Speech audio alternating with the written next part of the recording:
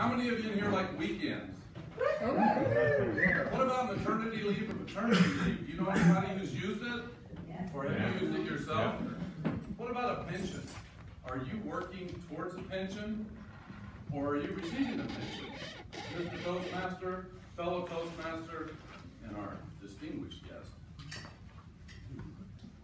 I want you to know that I work for a union. I work for the International Association of Sheet Metal, Air, Rail, and Transportation Workers. Yes, it's a mouthful, and the acronym is SMART. You ought to try to introduce yourself. Hi, my name's Tom. I'm smart. I realize that unions have a bad reputation, and they probably always will. There's probably even people in this room who don't like unions. But I hope today, just for a moment, that I change your mind, because I hope this is just misinformation. Remember when I mentioned those weekends? Weekends were brought to you by unions. Years ago, before everybody in this room started working, even you, Harry.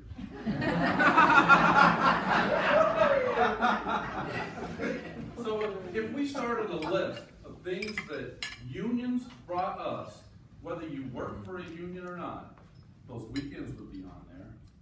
The 40-hour work week would be on there, which equals the 8-hour workday. We would also have vacation. How many in here like vacation? I mentioned those pensions.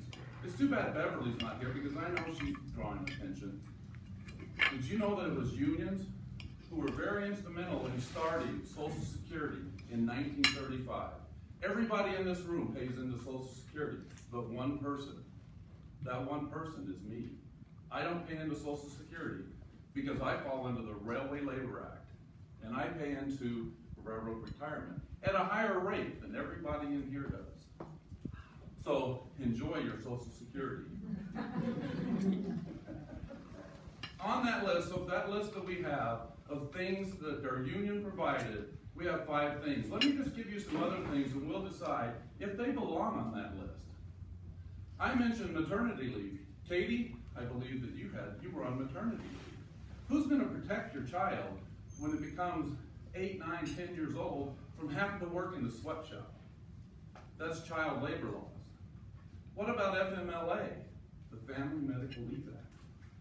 How about OSHA, Occupational Safety Health Act? How about whistleblower protection laws? What about the American Disability Act? I know that everybody in here benefits from these. And you have probably figured out that all of these items belong on that list that is union provided. Whether you work for a union or not, they're there. I won't point any fingers in this group, but there's also discrimination of age in employment.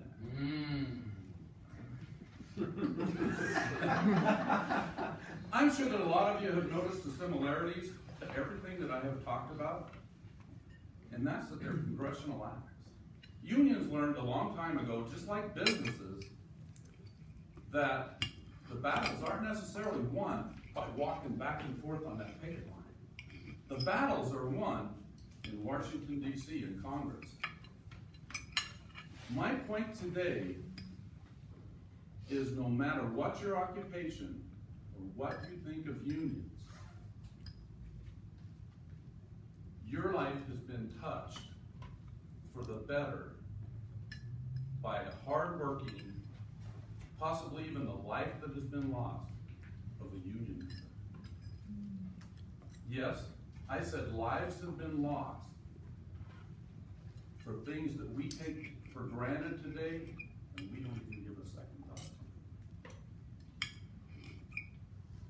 I want you, when you leave here today, when you see something on TV about a union, I'm hoping that when you see that, you think, wow, I know a union thug, and Tom's not that bad.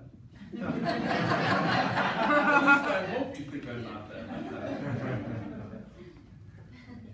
So I'll leave you with one last thought. And that is, did you root for a team for the World Series? Are you going to root for a team at the Super Bowl? Just remember, you're rooting for Union. Mr. Toastmaster.